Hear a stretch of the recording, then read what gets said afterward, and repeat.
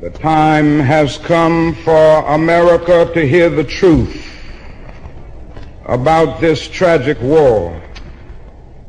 Now, I've chosen to preach about the war in Vietnam today because I agree with Dante that the hottest places in hell are reserved for those who, in a period of moral crisis, maintain their neutrality.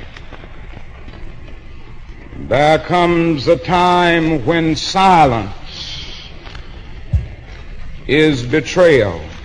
The truth of these words is beyond doubt, but the mission to which they call us is a most difficult one. Even when pressed by the demands of inner truth, men do not easily assume the task of opposing their government's policy, especially in time of war. Nor does the human spirit move without great difficulty against all the apathy of conformist thought within one's own bosom.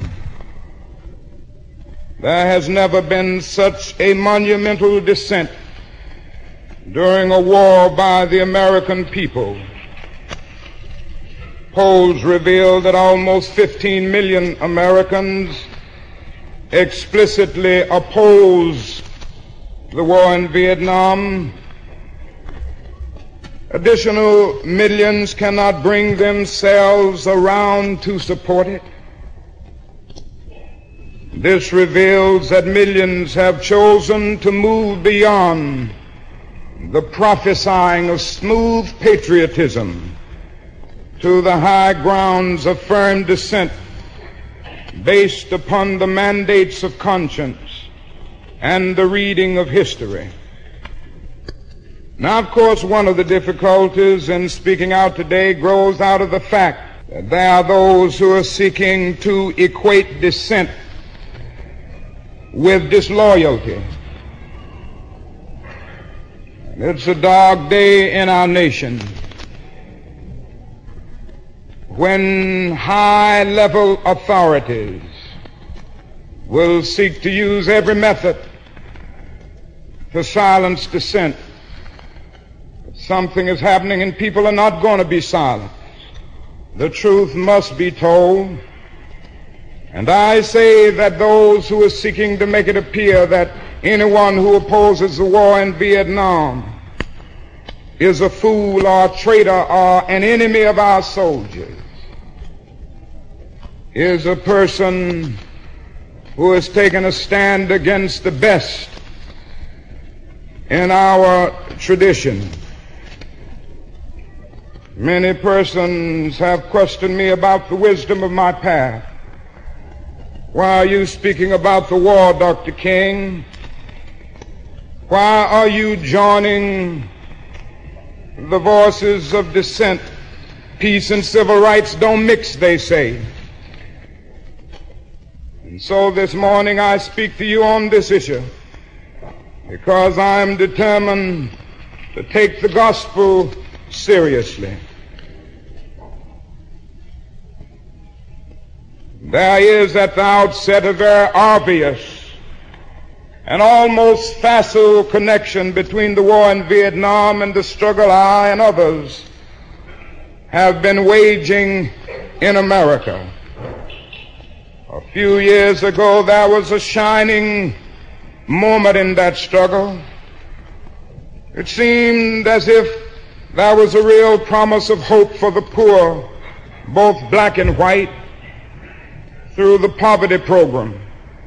Then came the build-up in Vietnam, and I watched the program broken as if it was some idle political plaything of a society gone mad on war. And I knew that America would never invest the necessary funds or energies in rehabilitation of its poor so long as adventures like Vietnam continue to draw men and skills and money like some demonic destructive suction tube. And you may not know it, my friends, It is estimated that we spend $500,000 to kill each enemy soldier, while we spend only $53 for each person classified as poor. And much of that $53 goes for salaries to people who are not poor. So I was increasingly compelled to see the war as an enemy of the poor and attack it as such. Perhaps a more tragic recognition of reality took place when it became clear to me that the war was doing far more than devastating the hopes of the poor at home. It was sending their sons and their brothers and their husbands to fight and die in extraordinarily high proportions relative to the rest of the population.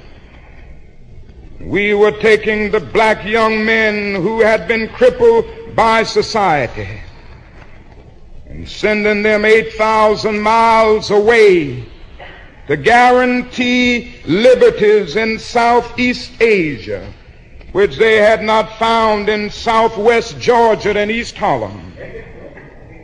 So we have been repeatedly faced with the cruel irony of watching Negro and white boys on TV screens as they kill and die together for a nation that has been unable to seat them together in the same schoolroom. So we watch them in brutal solidarity, burning the huts of a poor village. But we realize that they would hardly live on the same block in Chicago or Atlanta. As I have walked among the desperate, rejected, and angry young men, I have told them that Molotov cocktails and rifles would not solve their problems. But they ask, and rightly so, what about Vietnam? They ask if our own nation wasn't using massive doses of violence to solve its problems. And I knew that I could never again raise my voice against the violence of the oppressed in the ghettos without having first spoken clearly to the greatest purveyor of violence in the world today, my own government. America and most of its newspapers applauded me in Montgomery, and I stood before thousands of Negroes getting ready to riot when my home was bombed, and said, "We can't do it this way." They applauded us in the sit-in movement. We nonviolently decided to sit in at lunch counters. They applauded us on the freedom rides when we accepted blows without retaliation. Oh, the press was so noble in its applause and so noble in its praise when I was saying, "Be nonviolent toward Bull Connor." There's something strangely inconsistent about a nation and a press that will praise you when you say be nonviolent toward Jim Clark, but will curse and damn you when you say be nonviolent toward little brown Vietnamese children. There's something wrong with that press.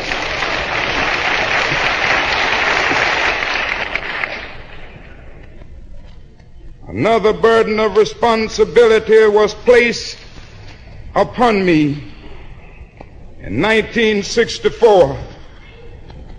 And I cannot forget that the Nobel Peace Prize was not just something taking place, but it was a commission to work harder than I had ever worked before for the brotherhood of man. This is a calling that takes me beyond national allegiances, but even if it were not present, I would yet have to live with the meaning of my commitment to the ministry of Jesus Christ. To me, the relationship of this ministry to the making of peace is so obvious that I sometimes marvel at those who ask me why I am speaking against the war. Could it be that they do not know that the good news was meant for all men, for communists and capitalists, for their children and ours, for black and white, for revolutionary and conservative? Have they forgotten that my ministry is in obedience to the one who loved his enemies so fully that he died for them? What then can I say to the Viet Cong or to Castro or to Mao as a faithful minister to Jesus Christ? Can I threaten them with death? Or must I not share with them my life? There will be no meaningful solution until some attempt is made to know these people and hear their broken cries. And who are we supporting in Vietnam today? It's a man by the name of General Key, who fought with the French against his own people, and who said on one occasion that the greatest hero of his life is Hitler. This is who we are supporting in Vietnam today. Oh, our government and the press generally won't tell us these things, but God told me to tell you this morning. The truth must be told.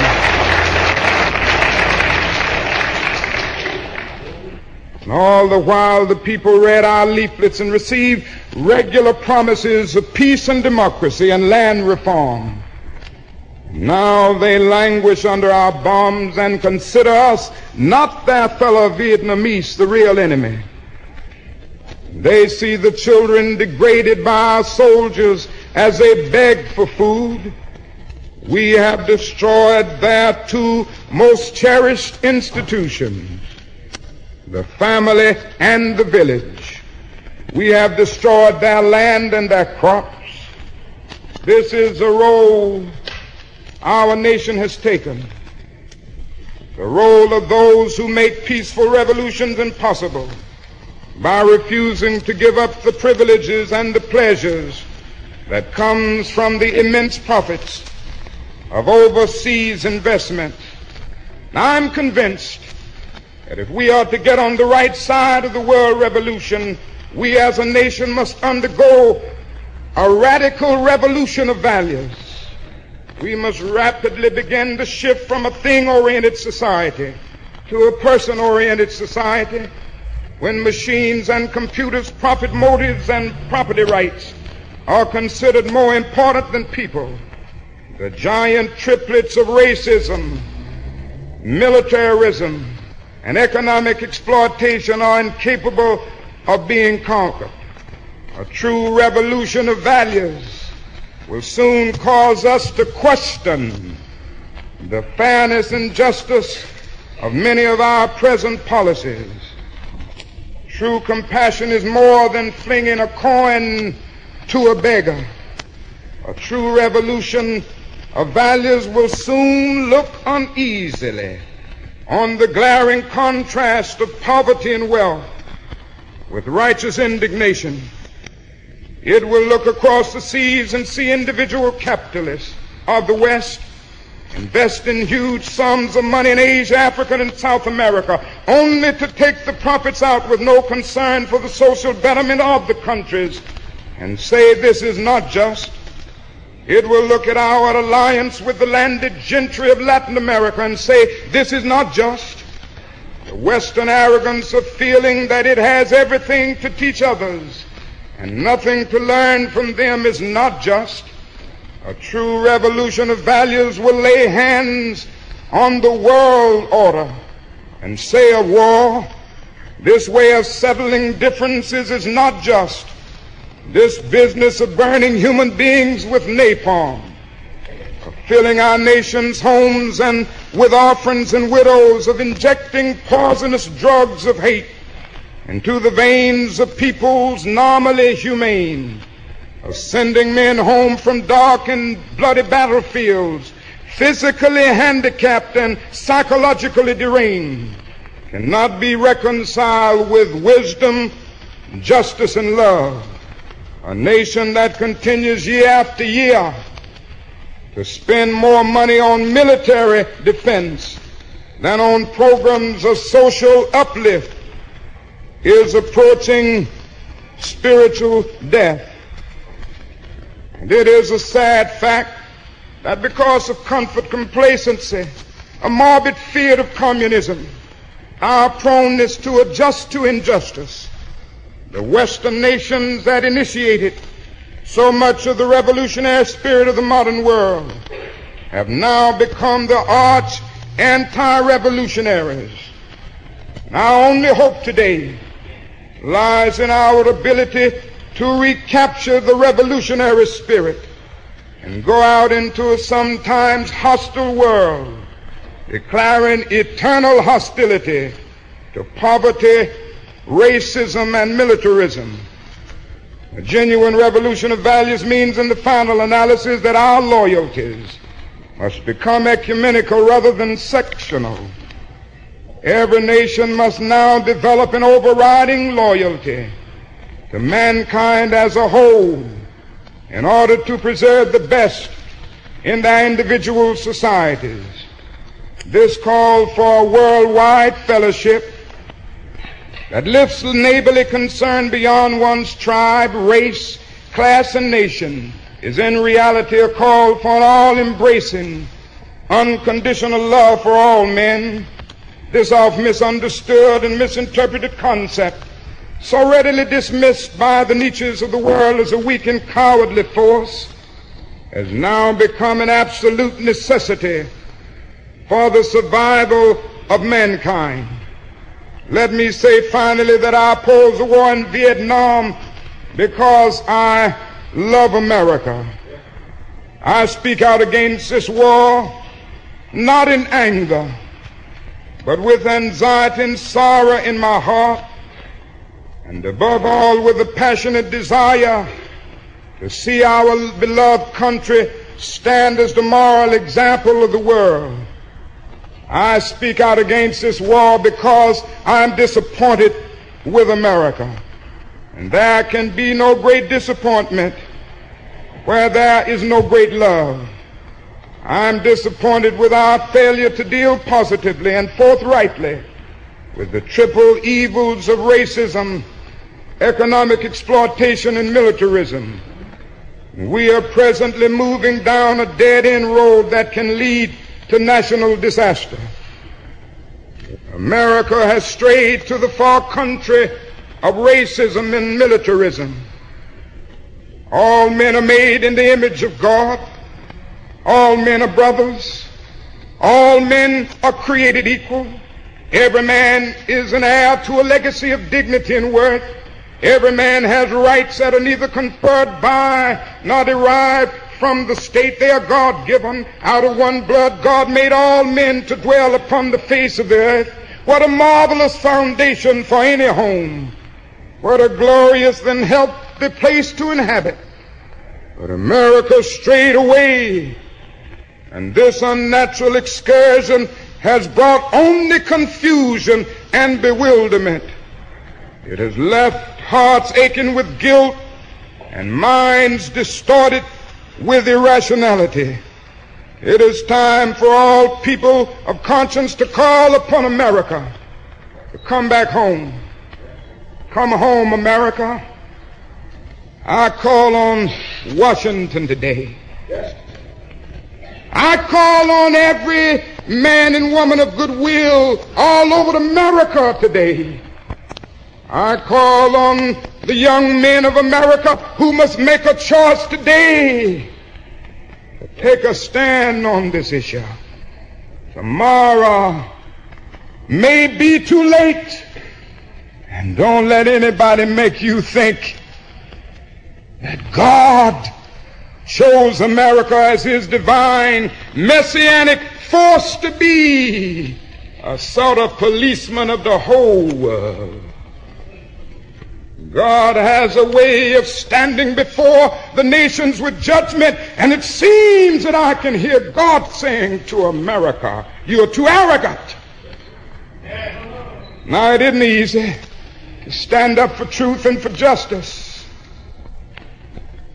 Sometimes it means being frustrated. When you tell the truth and take a stand, sometimes it means losing a job, means being abused and scorned. It may mean having a 7 or 8-year-old child asking your daddy, why do you have to go to jail so much? I've long since learned that to be a follower of Jesus Christ means taking up the cross. And my Bible tells me that Good Friday comes before Easter. Before the crown we wear, there is the cross that we must bear. Let us bear it. Bear it for truth. Bear it for justice. And bear it for peace. Let us go out this morning with that determination. And I have not lost faith. I'm not in despair. I haven't lost faith because the arc of the moral universe is long, but it bends toward justice. We shall overcome because the Bible is right. You shall reap what you sow. With this faith, we will be able to speed up the day when justice will roll down like waters and righteousness like a mighty stream. With this faith, we will be able to speed up the day when the lion and the lamb will lie down together, and every man will sit under his own vine and fig tree, and none shall be afraid, because the words of the Lord have spoken it. With this faith, we will be able to speed up the day when all over the world we will be able to join hands and sing in the words of the old Negro spiritual, free at last, thank God Almighty, we are free at last. With this faith, we'll sing it as we are getting ready to sing it now. Men will beat their swords into plowshares and their spears into pruning hooks. And nations will not rise up against nations, neither shall they study war anymore. And I don't know about you, I ain't gonna study war.